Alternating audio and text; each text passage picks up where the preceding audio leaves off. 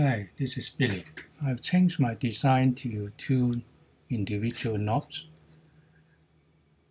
that I can adjust the LC frequency created by the capacitor and the coil. This is the frequency discriminator circuit that I'm going to use. You can see that there are two LC circuits, and you can find more information in my blog how this thing works. I created a middle cavity here so the coil will not be impacted by the material in the case, because the coil is exposed in vacuum, in air, and this hopefully will increase the Q a bit.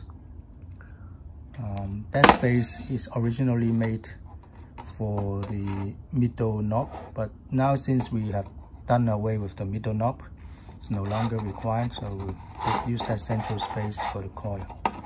I think this design is much better, and you can tune the two variable cap independently, so the LC resonance frequency for this circuit and that circuit will be the same when you adjust it properly.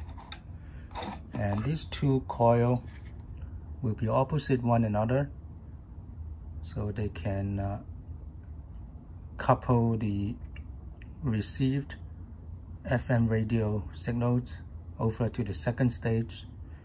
And then we can do the frequency discriminator circuit or ratio detector circuit using the two diodes.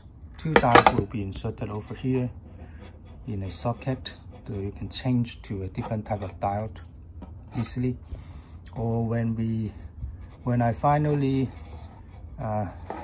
can find out a way to use the MOSFET, the 3DQ, to do the frequency detection or ratio detection, I can use this socket to put the 3DQ MOSFET 3SK143-Q there.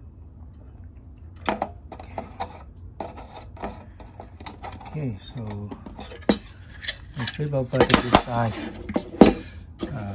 There is the headphone jack here and the two antenna terminal, which is M4 screws, that I will connect to my in-house Yagi FM radio antenna. Or if I use it outdoor, I can use the M4 screw to fix the telescopic radio antenna that you can find in most of the radios. I can extend that to around 0.7 meter high, and then the other one we can use a drop cable of the same length, 0.7 meter, so we can create a dipole antenna out of that when you use outdoor. Okay, that's it. I'll give you further updates when I finish soldering the circuit. I'm still trying to find parts to make up my circuit. Until then, goodbye and thanks for watching.